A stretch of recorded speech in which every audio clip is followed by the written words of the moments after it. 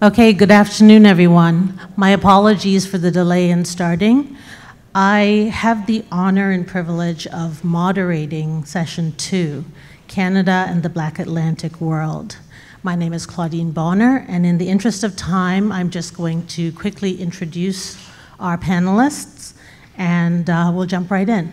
And since we have a break immediately after the presentations, I will ask you to save your questions for the mingling after. So our first presenter today is Dr. Harvey Amani Whitfield. Dr. Whitfield is a professor of North American history. He attended Dalhousie University for his MA and PhD. He's the author of several books, including Blacks on the Border, The Black Refugees in British North America, 1815 to 1865, North to Bondage, Loyalist Slavery in the Maritimes and Black Slavery in the Maritimes, A History in Documents. His book, Biographical Dictionary of Enslaved Black People in the Maritimes, was published in late March of this year. His future research projects will illuminate how enslaved Black women and their experiences tell historians a great deal about slavery in Canada. He's an active member of the Canadian historical profession and serves on various editorial advisory boards, including Acadiensis, Labour, and the Canadian Historical Review. His presentation today is titled, An Enslaved Black Family at the Crossroads of Slavery and Freedom in Colonial Canada. Of course, I don't think I even needed to introduce him. Our second presenter today is Adrian Shad. Adrian Shad is a consultant, a curator, and author who has conducted research for plaques, films, and exhibits, including, quote, I'll Use My Freedom Well, end quote, the exhibit at Uncle Tom's Cabin in Black Mecca, the story of Chatham's Black community. Most recently, she has collaborated on the Black Heritage of the Ward, the neighborhood for installation at the new courthouse just north of Osgoode Hall in Toronto. Much of Adrian's work has looked at history over a large span of time and has dealt with changes in Black communities from pre-industrial times through the Industrial Revolution and its impact on the 20th century. This is evident in her book, The Journey from Tollgate to Parkway, African Canadians in Hamilton, which, as the title indicates, traces the Black community of Hamilton and Wentworth County from the late 18th century through the early 21st century. Whether she's researching the Colored Corps during the War of 1812 for the Tubman Institute's online project, We Stand on Guard for Thee, or she's focusing on Black workers and communities from 1900 to World War II and beyond in her traveling exhibit, And Still I Rise, A History of African Canadian Workers in Ontario, 1900 to present, the theme of advancing technology and its impact on Black history is always present in her work. Her foray into children's literature in early civilizations of Africa in the Sankofa Black Heritage Collection, for example, includes such topics as the ancient city of Timbuktu and math and writing in early Africa. Her presentation today is titled The Heyday, Black Business in the 19th Century. Our final presenter today is Candina Doucette. Candina is a high school teacher currently working in Weymouth, Nova Scotia. She's passionate about teaching students, but especially about African Canadian history. History is alive and affecting our daily lives today in one way or another. After graduating from Acadia University with a major in history, Candina continued her research on African Nova Scotian history with a focus on Digby and Annapolis counties. Under the mentorship of Claudine Bonner and Carolyn Smarts-Frost, she delivered presentations on slavery in Digby and Annapolis counties, the No. 2 Construction Battalion, systemic racism today, and the Underground Railroad. Outside of teaching and researching, Candina is a mom of 3 children between the ages of 2 and 13, living in Bear River, Nova Scotia. Candina's presentation today is titled Slavery in Digby and Annapolis Counties. So I will cede the floor to Dr. Whitfield. I wish you could see me, but my camera doesn't seem to be working. And so we tried to do it through my phone, but that didn't seem to quite work either. But nevertheless, I'm still so happy to be here today to speak to all of you. And it's a great honor, you know, to have been invited by Afua and Carolyn, and also to be introduced by a dear friend of mine, Dr. Bonner. So that's all wonderful. Today, I'm just going to briefly discuss this sort of Black family at the crossroads of slavery and freedom by focusing on an enslaved woman named Stacia. And right now, my graduate student, Jesse Eaton, and I we're working on a short grant proposal, just trying to get things together and try to, understand the lives of, mostly individual enslaved women, but also of enslaved men. Okay, so in 1805, an enslaved Black woman named Stacia gave a deposition to secure the freedom of her enslaved son, Richard Hopefield Jr. As scholars like Marissa Fuentes and Stephanie Hunt Kennedy argue, enslaved Black women are regularly silenced by the archive. That's just like a fancy pants way of saying that when we look for evidence about enslaved Black women and enslaved people, and you could even go as far to say poor white people, there's usually not a lot of documentation. If historians are fortunate enough to have multiple documents about an enslaved woman, which is extremely rare, we must always remember that white slaveholders generated the majority of source material about enslaved people. These owners who employed violence or the threat of violence to extract labor from their slaves, right? So indeed, some of the best documents about enslaved Black people or enslaved Indigenous people in colonial Canada are actually runaway slave advertisements, whereby owners clearly wanted to return their runaways to endless bondage. I think what's fascinating is that despite these admitted archival silences, some of the most illuminating stories or biographical fragments of enslaved people actually come from the experiences of Black women. Mary Postal, Lydia Jackson, Elizabeth Watson. Stacia is another one of these people, and she's an excellent example of how Black women actively fought the erasure of their lives by imprinting their experiences on the historical record. This brief talk that I'm giving today, that would just sort of sketch out some of the methodological challenges of writing about enslaved Black people and this story of Stacia, because it's a really incredible story. So scholars have multiple sources on Stacia's life, amazingly, including a short entry from the Book of the Negroes, an incredibly descriptive runaway slave advertisement, the deposition of her husband, and other court documents. While these documents only say so much about her life, they do allow historians to partially trace and understand the contours of her life. In her deposition, and this is important, Stacia gave a deposition, but unfortunately it was lost or misplaced or stolen, I'm not sure, from the Provincial Archives of New Brunswick sometime in the early 1980s. I'm very thankful that retired University of New Brunswick law professor David Bell kindly sent me a copy of his transcribed version and a picture of the document earlier this year, which I had not seen before he sent it to me. I had never seen it, and then he sent it to me, which was really helpful. And in this deposition, Stacia talks briefly about her life. She started off by saying, it's in the third person, of course, that she was born within His Majesty's late province of New York, about 11 years prior to the American War, that she was claimed as a slave by one Louis Guyon of Eastchester, New York.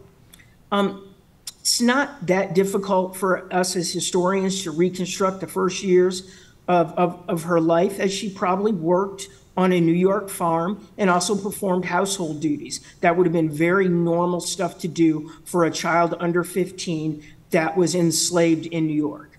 Now, what Stacia did not mention, sadly enough, are actually some of the most important details. For example, Where was her mother? Who was her father? Did she have any siblings? Was her owner her father? Indeed, the runaway advertisement from New Brunswick described her as being, and I'm quoting now, mulatto. Before the war, one Gabriel Fowler purchased a young Stacia and brought her to the Maritimes. Now, I have to say that, historical documentation can be very, very difficult, and we don't always have all the answers. And I know for myself that in my biographical dictionary of enslaved Black people, UMB Special Collections expert Leah Grandy helped me discern that an enslaved 17-year-old mother named Statch, S-T-A-C-H, with an infant son, Joe, listed in the Book of Negroes, was very likely the same person as Stacia, because Statch was, according to the Book of Negroes, owned by Gabriel Fowler. This similarity escaped my attention because Stacia is listed in a runaway advertisement only 8 or 9 years later as being almost 30 with multiple children, but without a 10-year-old son. This possibility provides another piece of Stacia's journey. The insights of David Bell and Leah Grandy clarified and untangled some of these difficult archival threads that I did not understand, nor at this point in my career am I afraid to admit. I mean, I think as historians, we all build on the work of each other. I know, for example, I built on the work so much of Carolyn, of David States, of Afua Cooper, right? So I think that that's important to keep in mind. And, a hallmark of Stacia's life, and I have to say, this is something I've noticed. I do think it happens quite often in the Maritimes. I don't know if that makes us unique, but basically is that her owner sold her repeatedly. But in her incredible deposition, and I hope everybody can hear this, Stacia goes into really important detail. And she says, Gabriel Fowler sold her to Dr. Joseph Clark, who, as she understood, sold her to one Phineas Lovett, that she was then married to one Richard Hopefield and had one child and was then pregnant with another, being the Richard Hopefield at present claimed by Stair Agnew Esquire as his slave. I know it's a lot of names, but just hang in there with me for a minute. Both Joseph Clark and Phineas Lovett were deeply implicated in slave owning in the Maritimes and or slave trading to the West Indies. And this is something that a potential postdoc that might be working with me, Chris Baldwin, will be looking at, and my former graduate student, Sarah Shute, has been examining at the University of Toronto, this connection between slavery in the West Indies and slavery in the Maritimes. After purchasing Stacia, despite her having a child and being pregnant with another one on the way, Lovett intended for her, and this is taken directly from Stacia's deposition, intended for her to be taken to the West Indies and sold. Amazingly, her husband or long-term partner, Richard Hopefield Sr., who seems to have been an indentured servant, maybe a servant, petitioned Governor Carleton requesting that Stacia be, quote unquote, redelivered to her said husband. And this is what actually happened. And she was told that she was free, this is Stacia, and she could go wherever she pleased within the king's dominions. I mean, this is pretty incredible, right? What a story. But it goes further.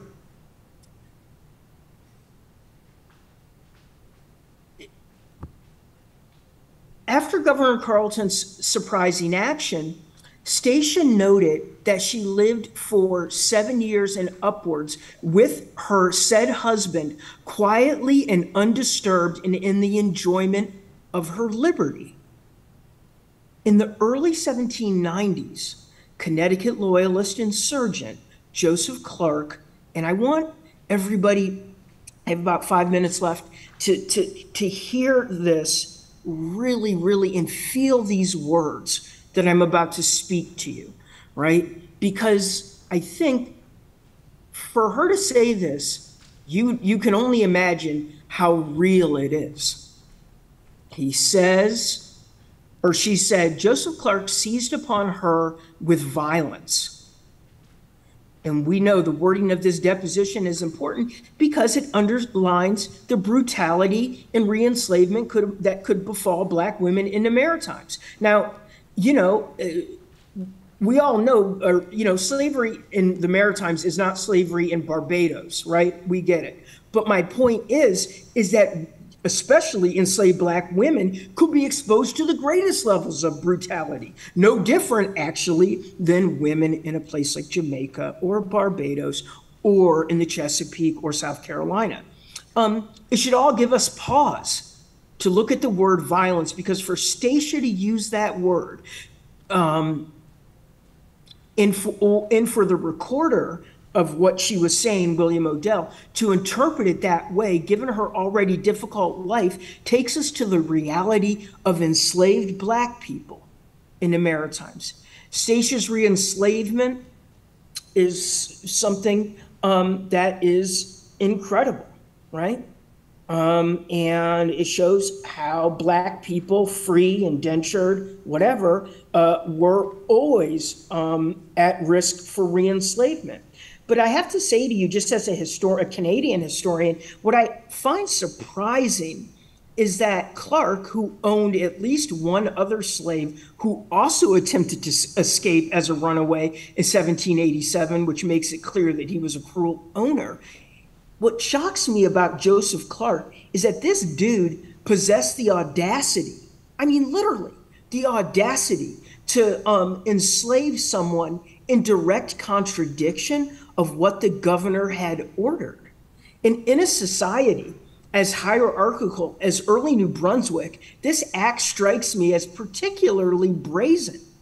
Unless he had been given permission to do it from the government, I haven't seen that document quite yet. So after suffering re-enslavement, Stacia runs away again, okay? And in this runaway ad, Joseph Clark describes her as a Negro woman slave who was married to Richard Hopefield, that they had 2 children, a boy about 5 years old and a girl about 15 months. And Stacia was pregnant again when they tried to escape. That tells you something. An entire family like that trying to escape. I mean, I don't want to sound cruel, but like, good luck, right? We already know from the American literature and also from some of the stuff I've done on runaway slaves, and of course also I think other people, Afua and Charmaine, have done it as well. The majority of runaway slaves in the Maritimes are younger men, for the most part. Not always, but to try to escape as a family, we do have a few families that do try to escape, but it would have been very hard. Joseph Clark also noted that Stacia was of the mulatto class and speaks very fluently. I think we can say at the age of 30, with a large family, Stacia faced exceedingly long odds of being able to escape successfully. And as we get to the end of this, because I'm sort of condensing, I hope that's okay with everybody. Basically, what ends up happening is that she lives with Clark for a few more years. She's purchased by another man named Joseph Hewlett, and she's enslaved for another 12 years when she files a deposition with the help of lawyer Samuel Denny Street to obtain her son, Richard Hopefield Jr.'s freedom. At the end of the day, they don't get it. The New Brunswick Supreme Court basically upholds slavery in 1805 and 1806. And I'll just close it off by saying what we're trying to do, Jesse and I, is we're trying to find out more about this woman's life. And we hope we're able to do that. Thank you all so much for listening.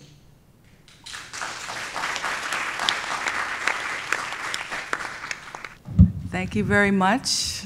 It's great to be back in Halifax and participating in this important conference. Today I'm going to speak on the heyday, what I consider the heyday, Black businesses in 19th century Canada. We've been hearing and learning about the history of slavery and its impact on Canada as a whole and the enslaved people themselves in Nova Scotia and in Upper Canada, or otherwise known as Ontario. But what happened to these people after they received their freedom? So I'm going to take a look at that. And historically, Black folks have not been viewed as astute business people. The Chinese were known as laundrymen, or bringing Chinese cuisine to our tables through their Chinese restaurants. Jewish immigrants were highly identified with the garment industry and other manufacturing businesses and shops, etc. Italians dominated the construction industry, but what were Black people viewed as? So here we have images of Reverend John Holland, who was a porter, as well as a pastor, and a rare painting of a shoeshine boy in Toronto in 1898.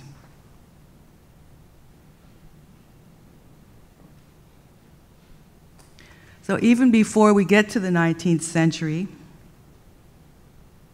some of the earliest evidence of the business acumen of Black people we see through the story of Marie Marguerite Rose, an enslaved woman in 1700s Louisbourg, Nova Scotia, formerly known as Ile Royale on Cape Breton Island. And former slave status did not prevent this woman from becoming a businesswoman who owned a tavern with her Mi'kmaq husband once she became free in 1755. And this is a woman who was kidnapped from her home in Guinea, West Africa. In her late teens, she worked as a domestic servant in the home of a French military officer for 20 years, obtained her freedom, and then went on to run an inn with her husband. And it's really interesting because they have discovered documents and the property inventoried at the time of her death indicate that she was a respected businesswoman in her own right and on a par with her husband, Jean-Baptiste Laurent. And her story is so remarkable that she was designated a person of national historic significance in 2009.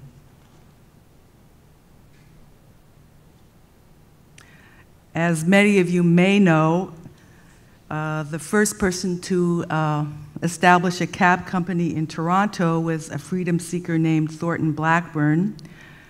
And this painting depicts, we believe, the cab itself, sort of in the middle to the left of the image. So Thornton Blackburn obtained the design of a Montreal cab and had a replica made that was painted red and yellow, seated 4 passengers who entered from the rear, and was drawn by a single horse. Blackburn had the monopoly of the taxi business for several years, beginning in 1837, and went on to become a prosperous member of Toronto's Black community with his wife, Lucy Blackburn. And you can read about their story in Carolyn Smart's Fraud's book, I've Got a Home in Gloryland.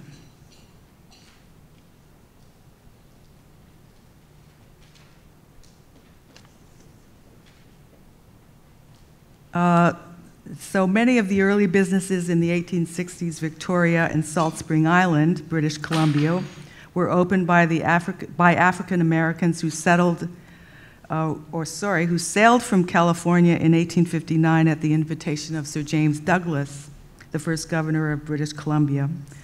And they established tailoring and clothing shops, a hardware store, salmon cannery, a barber shop and boarding house, and formed the backbone of a prosperous business community in that province.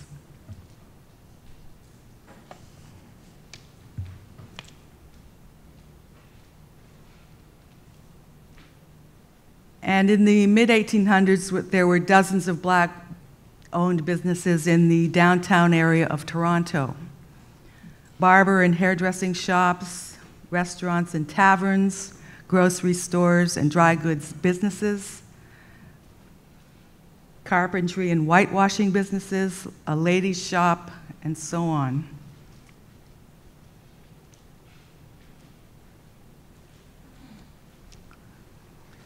One freedom seeker named John Henry Hill came to Canada after escaping a slave trader while being escorted to the auction block in Richmond, Virginia. He hid out for 9 months in the free Black community in Richmond, then forged a pass to Norfolk and stowed away on a steamer bound for Philadelphia. And he met with William Still in Philadelphia, who recorded his story and sent him on to Toronto. He wrote many poignant letters from Canada, from Toronto, which Still kept and published later in his book, The Underground Railroad.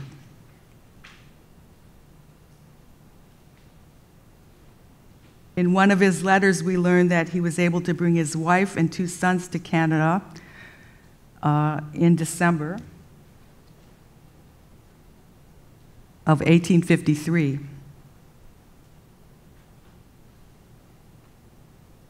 And 2 years later, the family moved to Hamilton, Ontario.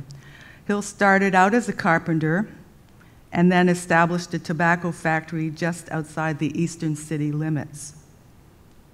And Samuel Gridley Howe, who was doing interviews of Blacks in Canada for the Freedmen's Inquiry Commission, visited Hill's establishment and was apparently astonished at what he saw. So I'm going to quote Howe. "We found Mr. Hill and his 3 colored partners in business working very earnestly and vigorously in a tobacco manufactory of their own. They had recently leased a building at $250 a year, made most of the woodwork of the machinery themselves, and started their business. By diligent and faithful work, they soon drew custom, and their prospects seemed excellent. They employed about 20 hands, among whom were 3 white boys. The sight of this establishment would astonish those who think Negroes too stupid for business and too lazy for work. It was planned and carried out by colored people with money of their own earning. It was marked by the order, silence, and earnestness which pervade all good workshops. There was no talking, laughing, or looking about. Every man was busy at his task. Some were heaving down the press with ponderous iron levers. Some were filling boxes, others nailing them up, some assorting the stock, and others rolling it into plugs. Each seemed to have the kind of work best suited to him, the men using their brawny arms for lifting and pulling, the boys their tiny fingers for picking and sorting. They were paid in proportion to the worth of their work, and each worked with a will."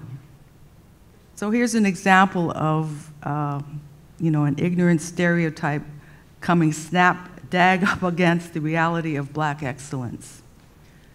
And quoting John Henry Hill, he said, "We employ 12 or 14 hands now and have white and Black boys at work. There is such a demand for boys that we have to take anybody we can get. Our business is paying about $26 a day, and we hope to make it $50 a day. We mean to succeed." Hill spoke about the opportunity that skilled Black men had in getting good work. He said, "When we came here in 1855, we found no difficulty in getting into the best shops of the city. And after we had worked here a while, I believe we were preferred because we were steady and stuck to our work. I never heard of any objection being made to taking a colored boy into a shop to learn a trade. One of the best machinists in the city will take colored boys into his shop. There is no difficulty in a good colored mechanic getting work among white men. I think the colored people, after a while, will surmount the prejudice against them. So at the end of the Civil War, unfortunately, we lost John Henry Hill and his family because they moved back to Virginia, where he became a successful businessman and the first black justice of the peace in Petersburg, Virginia. And his eldest daughter, Kate Hill, was one of the first African-American school teachers in Petersburg. And she went on to become the principal of the Normal Preparatory Department of the Virginia Normal and Collegiate Institute, now known as Virginia State University. So this is his daughter, Kate Hill, and she married James Colson, a graduate of Dartmouth College, and they had 5 children, 2 of whom went on to become college professors. And Edna Mead Colson, standing on the far left, earned her PhD in education from Columbia University. So another interesting family who migrated to Hamilton was the Aaron Massell family. And they went on to, they were a free black family from Baltimore, Maryland, who moved to Hamilton in 1851 because there were no schools for black children in Baltimore at that time. Aaron, the father, was a successful brickmaker, and city directories indicate that they lived on Ray Street in the city before buying 5 acres of clay land just outside the western city limits. And this is where Aaron established a brickyard. And one of the reasons for Aaron Massell's success was that he was able to estimate the number of bricks he needed for any size contract with amazing accuracy. He also was said to donate the brick used to build one of the black businesses in Hamilton.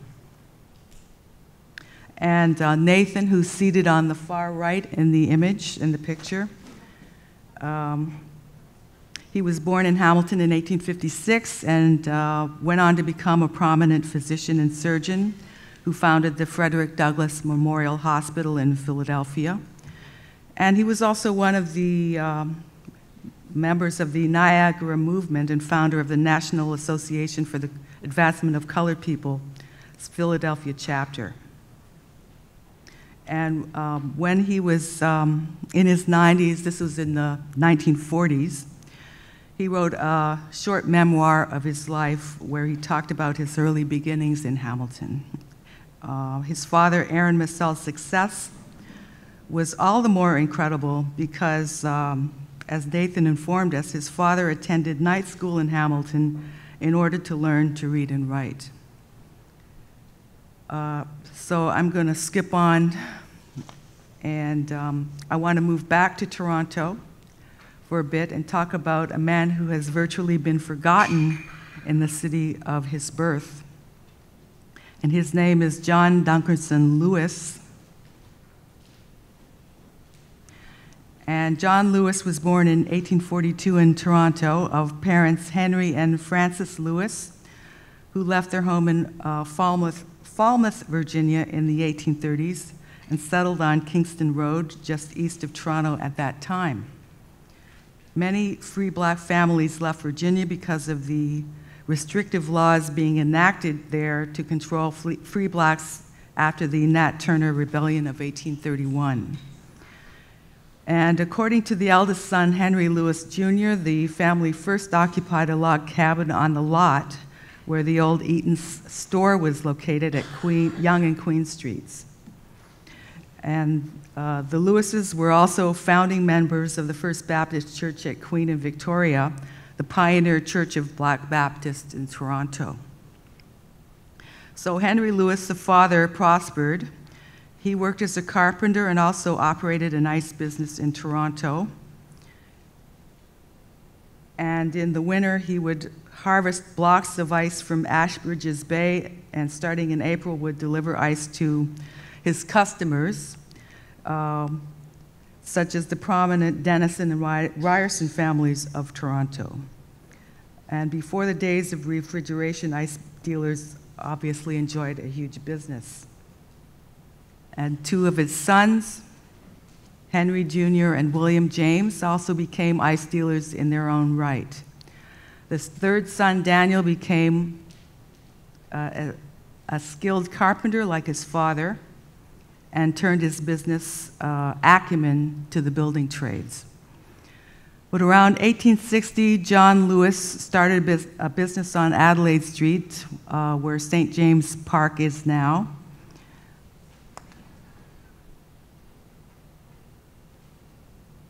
And it was named the Dominion Tobacco Works. It was quite the business endeavor and necessitated an investment of $10,000 in machinery.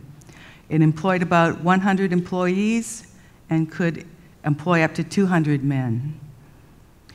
This is how they described the business. This was in the 1867 Toronto Directory. Dominion Tobacco Works at 64 Nelson and 29 Francis Streets, established in 1860 by Mr. J.D. Lewis and Company, who employ a steam engine of 15 horsepower. They have a hydraulic press, etc.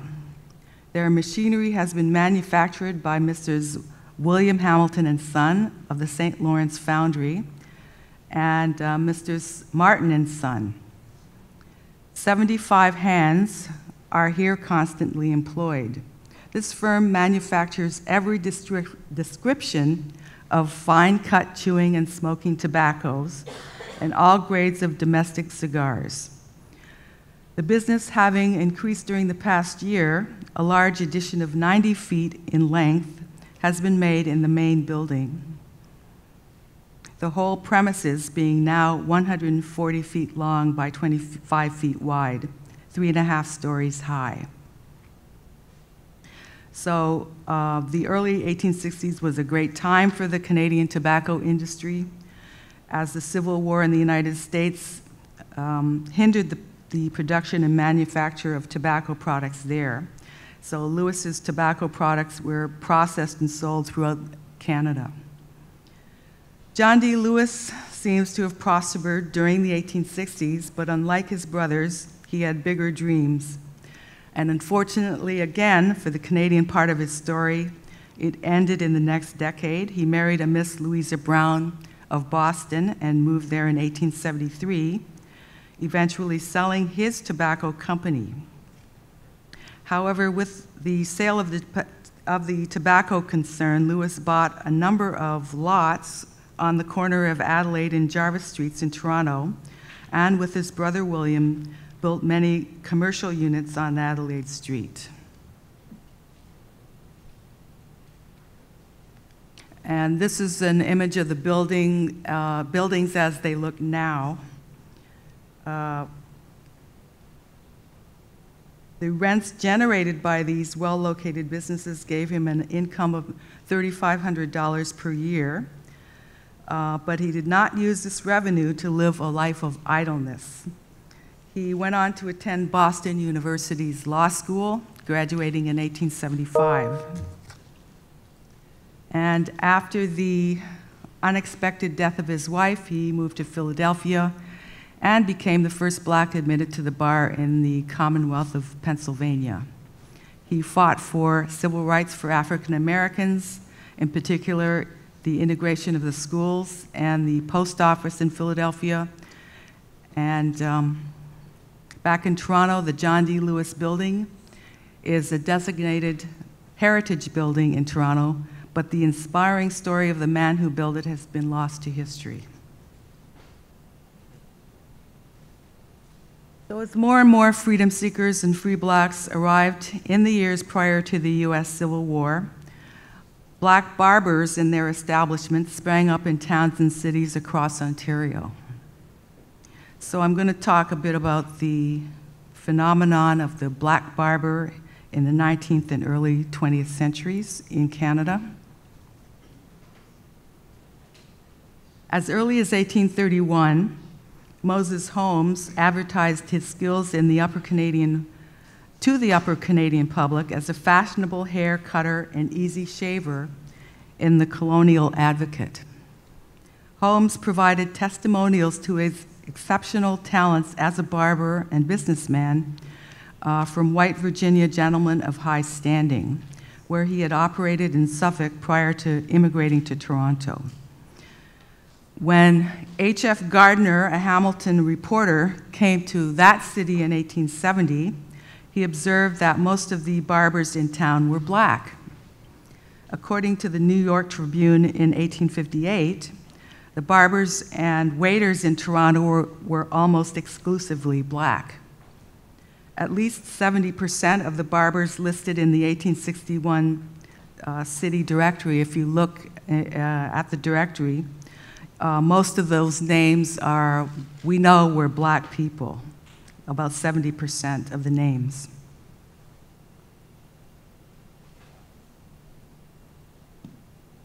So here are some additional ads. Sorry.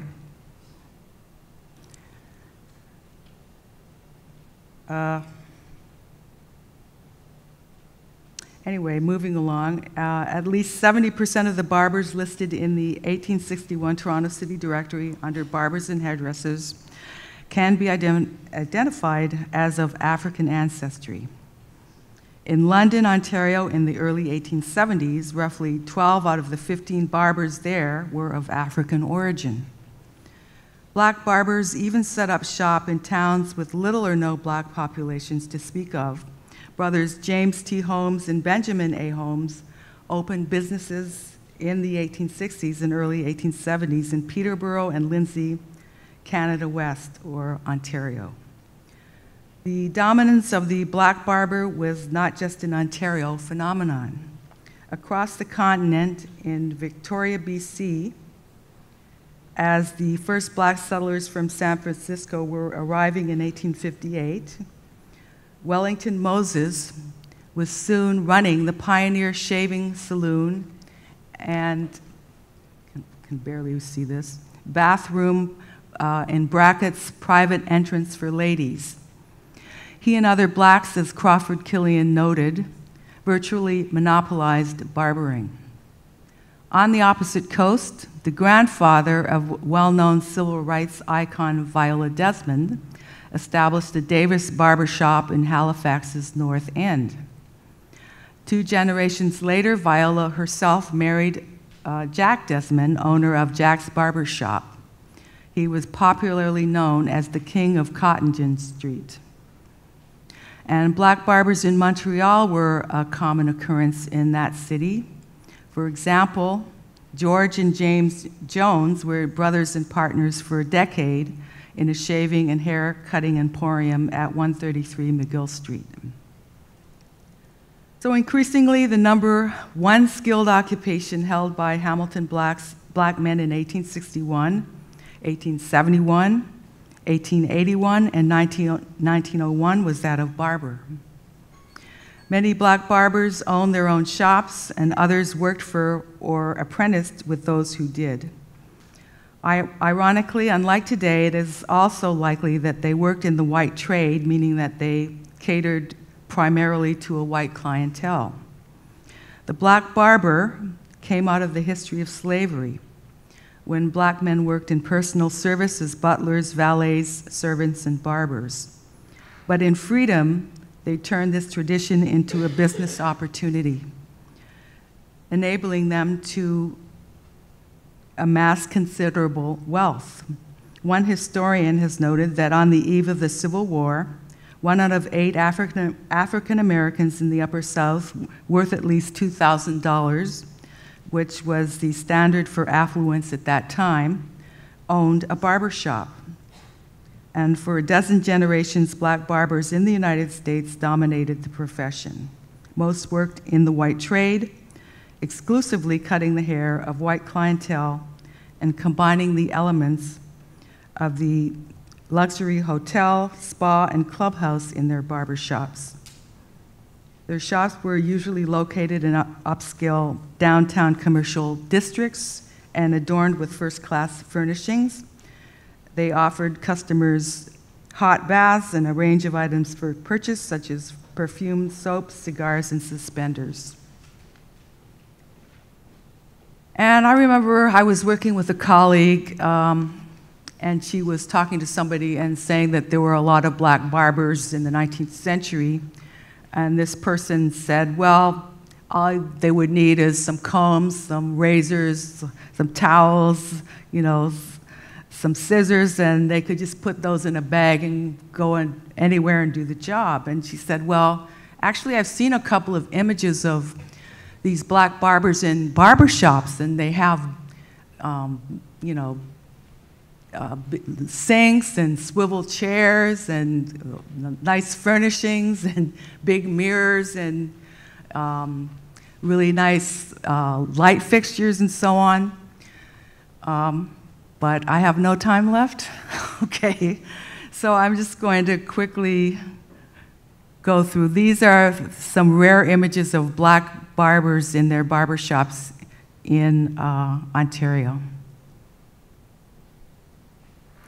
And these are some ads of black barbers.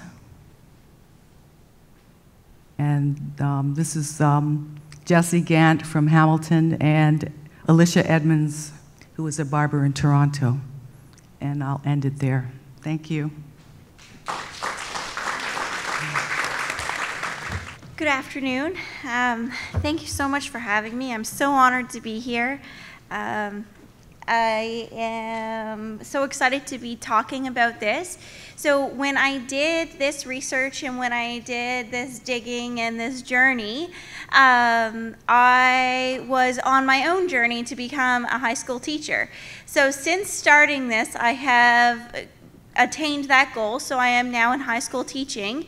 So it's really interesting, though, that I didn't have to finish my research. I've still been actively researching, but my research and what I've been learning and kind of my duality of being a student and at the same time being a teacher has made it all the more relevant and interesting to me. So super quick about me. This is my children. I live in Bear River, Nova Scotia. I feel around all of you, like the little guy, all of you are so well decorated and so successful, but I really am passionate about this and really excited to be here.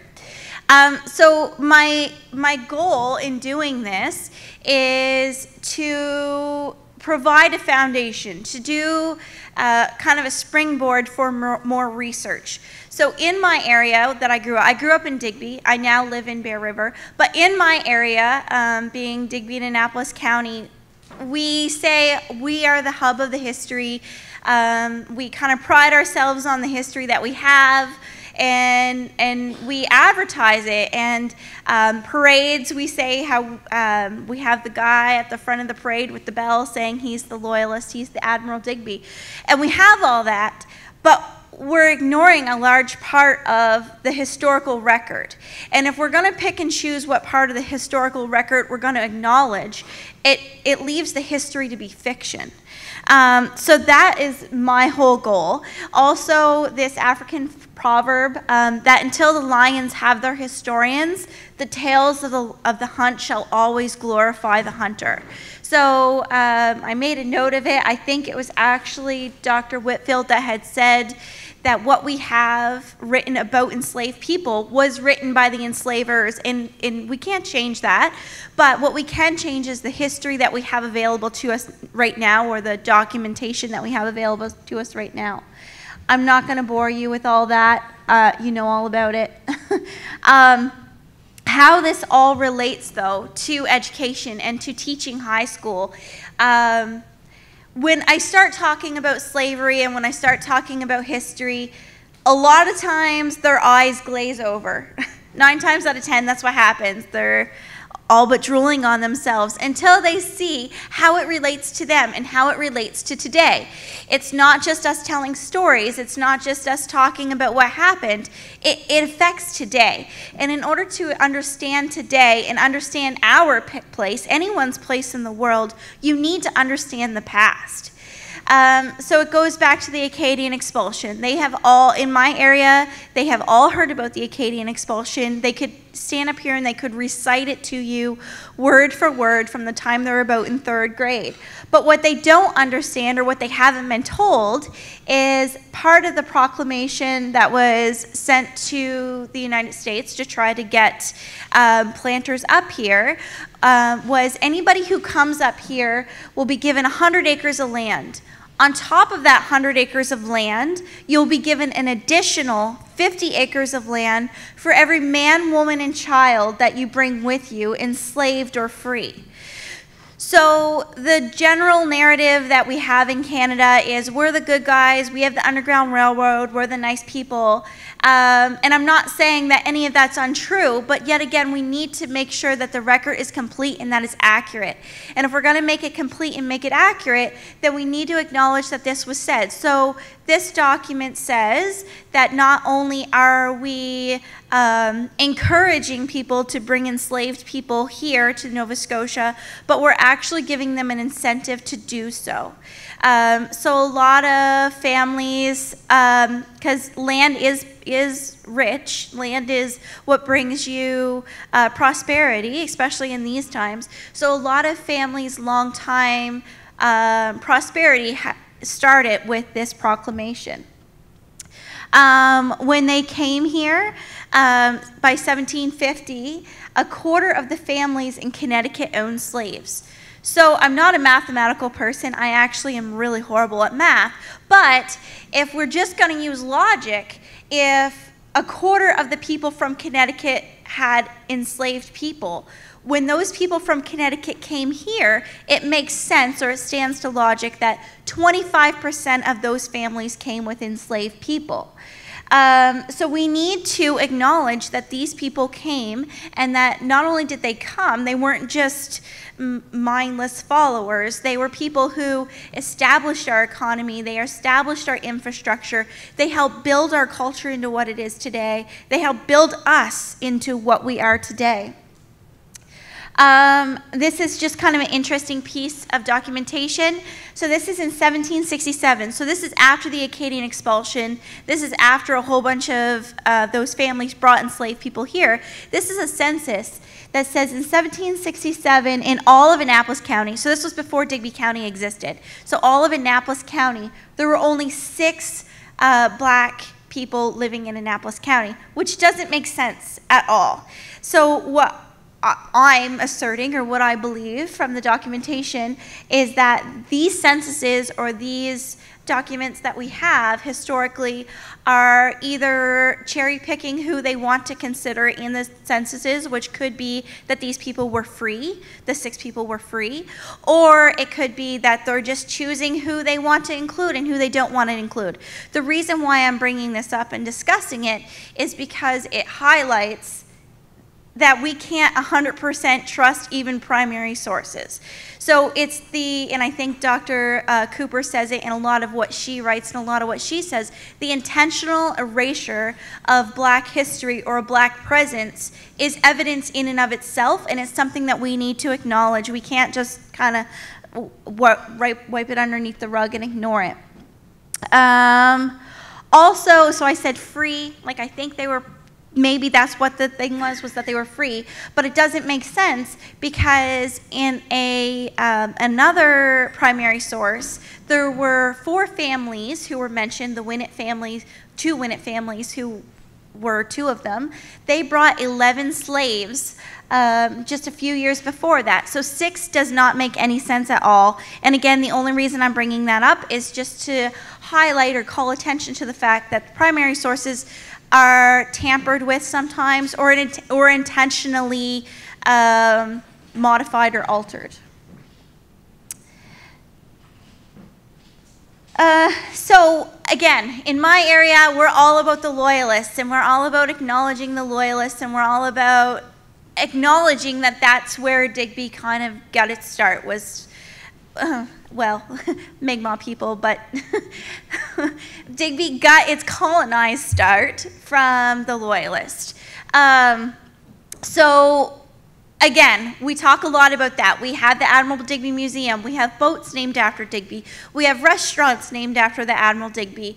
We have all this great stuff about white loyalists. And we talk sometimes about the black loyalists, but we never talk about the enslaved people who came. And again, it wasn't that they just came. It was that they came and they were forced to build our roads, build our buildings, build our houses, build the churches, think of ways to help the farmers, things like that. So I took a guy out of my presentation on purpose. And as a historian, I understand we're not supposed to make judgments on people of the past, but he really irritates me, so I took him out. He was one of the influential people in Annapolis, and I think Dr. Cuttrow, you would, James Delancey. He was one of the most prominent people in Annapolis, and he enslaved. That's not why he annoys me. A lot of the influential people, it was the time we have to think about why they thought it was okay to enslave. What annoys me about him is that he had two voices. So he would say things really derogatory about the enslaved people and to minimize their input and their influence in his life.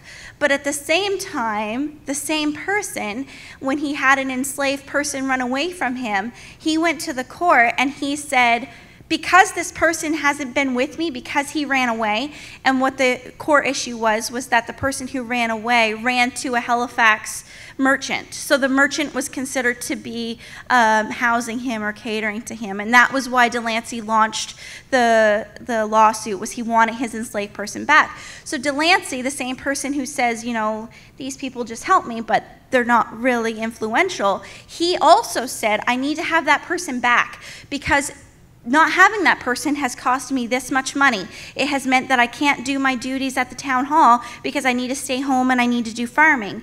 I can't help my wife do certain things that she needs my help with because I'm busy doing the things that James usually, or the enslaved person usually does. So the same person is saying two things, and that's why he kind of irritates me, is because of his duality. And yeah, so I took him out, but here I am talking about him still. So in the Book of Negroes, there is, and actually it's a really cool database. I don't know if, I'm sure a lot of you have. I don't know if anyone wasn't aware that the historical document of the Book of Negroes actually has a database, so you can search names, or you can search a ship name or a date or things like that, and it'll come up with the details of who came and if they were free or enslaved or what the details are. So going off of that database and looking at who came to Annapolis County, keep in mind Annapolis County at the time was a big hub, so just because they came to Annapolis County doesn't mean they stayed in Annapolis County. It could have just been a stayover. Also, the same person who I don't like to talk about, but I'm talking about him lots, he came with enslaved people, but his enslaved people are not in the Book of Negroes, because just before the end of the war, he went to England with the enslaved people and stayed there for 11 months, then came from England to Annapolis. So this is a cool document, and it's really interesting and it's really informative, but again, it's not the be-all end-all. But according to this database, these are the names on the bottom. You probably can't see them, but Captain Hicks, Colonel Cole, Gabriel Purdy, John Lewis, John Ryerson, Major McLean, Mrs. Grant, and Thomas Grigg. These are the people who came with the most enslaved people, and it kind of gives a breakdown there. So Captain Higgs, he came with 5 enslaved people total. He came with 1 woman, 1 man, and 3 children. Colonel Cole came with 4 people. Gabriel Purdy, 4. John Lewis and John Ryerson and Major McLean came with 3 people. Mrs. Grant came with 4, and Thomas Griggs came with 3. Why that's important is because this is 1783. So slavery in Digby and Annapolis County was still alive by 1808. So 1783 to 1808 meant that these people grew to have families of their own. Slavery kind of perpetuated. These are the names, which is really interesting to me because I forget who said it already today. It's all about giving these people a piece of humanity and acknowledging that they were people. It's not just a historical name on a piece of paper. They're actually people who influence us every day. So these are the people who came to Annapolis County as enslaved people, and it kind of gives you their name, how old they were, their owner, their place of origin, their ship, the shipmaster, and the date. When I show students this list, it always kind of gets them to rub their eyes. They get rid of that glassy look that they have because they can see a lot of times the surname that their uncle has or that they have or that their neighbor has. So it shows them that this, again, is not dead. It's weaved its way into our lives today in 2022. The list goes on. It's quite a long one. And if anybody's interested in that, I'd be more than happy to share it with you. Also, place names. So Clementsville, Clementsport, that's in Annapolis County. That was named after an enslaved person. It's kind of an interesting story. I'll move on for the sake of time. But Clementsville and Clements Township was named after Francis Clements, who was an enslaved person. So as somebody who's all about where we can see material culture or where we can see like archaeology kind of play and stuff, this is no more evidence than what anybody would need to show that slavery was alive and well in our area and that it's still affecting our daily life. So the reason I put this up is that slavery or slaveholders didn't discriminate. So the popular misconception was, oh, my family was too poor, we didn't enslave people. That kind of practice was outdated by the time people came to Annapolis and Digby County. Anybody and everybody could and did enslave people. Yeah, there he is there. I guess I didn't get rid of him. That is actually the court document, though. That's the original court document where he was suing. It was William Wooden who he was suing. I'm going to fast forward here. So this one always gets me. I have a 2-year-old at home, and I know through slavery, when we do our research, we always know that the slaveholder would always threaten, if you don't do what I tell you to do, then I will separate your family. Or on the flip side, if you do what I tell you to do, I'll make sure your family stays together. We always know as historians and researchers that that's what happened. But what gets my students and what they need to see is that this is a primary source document that in 1796, a 2-year-old child was sold from one family to another. So all we have is this bill of sale. We don't know what the background of it was, where this child's family was, if this child was deliberately being sold as a form of retaliation or punishment or what was going on. But what we do know beyond a shadow of a doubt is this 2-year-old got sold and replaced from one family to another. I'm going to fast forward again. This is a super interesting story. So this is in Annapolis County. It's in Clementsville. So Dow Ditmar, who was a super influential person in Clementsville, he was enslaving a mom and her 2 children, Eliza, Anthony, and Elizabeth Van Elmenau. So this is in 1800. So this primary source is actually the petition because the government came and they took the 3 enslaved people. And it took me a really long time to try to figure out why or how or what happened. But getting ready for this symposium actually was what kind of cracked the case for me after all these years of trying. What it was that Blowers, who was at the time the Chief Justice in Nova Scotia, he was anti-slavery, and he was trying to get slavery abolished, and he had his ways of trying to do it. And he wrote in a letter, coincidentally in January of 1800, so keep in mind, these people were taken in 1800. I don't know the month or the day, but they were taken in 1800. And this petition is saying, it's all the people in Clementsville, and it starts by saying, it's really aggressive. It's kind of, and that's what gets my students, is it's really sassy. They're like, whereas doubts have arisen to the legality of slavery, and then they go on to basically say, slavery is alive and well, and if you're going to start taking people's property and people's enslaved people, come at us, is what they're basically saying. So this is what Blowers wrote to Chipman. He said, and again, I have no way of knowing for sure if it's the same case, but it has a lot of similarities. He says, a black woman was brought before me on habeas corpus for the goal of Annapolis, from the gaol of Annapolis. So that sounds really similar.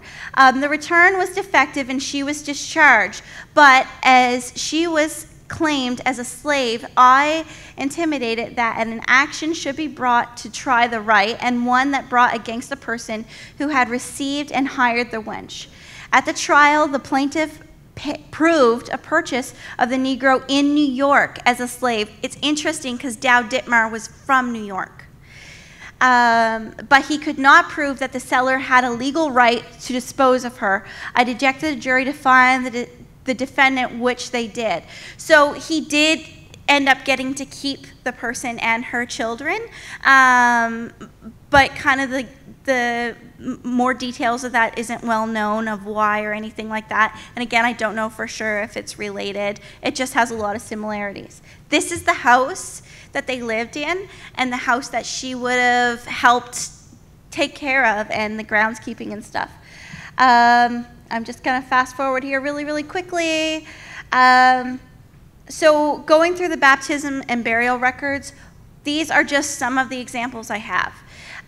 So unwaveringly, when you look at these records, they say like a black child died, or the black man of John Polemus died, or things like that. So they aren't given a lot of attention or record, but they were actual people. And those people, again, are the people who, the roads that we drive every day in Digby and Annapolis, the churches that people attend in Digby and Annapolis were built. This church in the background was built with the help of enslaved people. Our economy. So Afua Cooper, I think it was talking about the West Indies and that relation. Right next to my house there's a graveyard, and I'm really weird, so I like to look at graves for fun. And when I found these two brothers who had died and I researched why and how they died in a shipwreck going down to the West Indies to trade with salt fish. So it's all interconnected, it's all related. That's why I think it's important that we talk about this in high school. It's also important that we make the public record not popular, not just for high schoolers, but for the general population. I feel like I just spit a whole bunch of information at you, but thank you again so much for having me. I really do appreciate it. One of the absolute worst things about moderating these things is getting people to stop talking when you really want to hear more about what they have to say. I'd like to thank Amani for his paper on Stacia, Adrian on her tour de force on black businesses across Canada, and Candina for her work on Digby and Annapolis County. I think I should tell everyone, Carolyn Smarts-Frost talks about Candina as having the fire in her belly, and she does. So I'd like to thank them all, and I think we're going to a break now. If you have questions for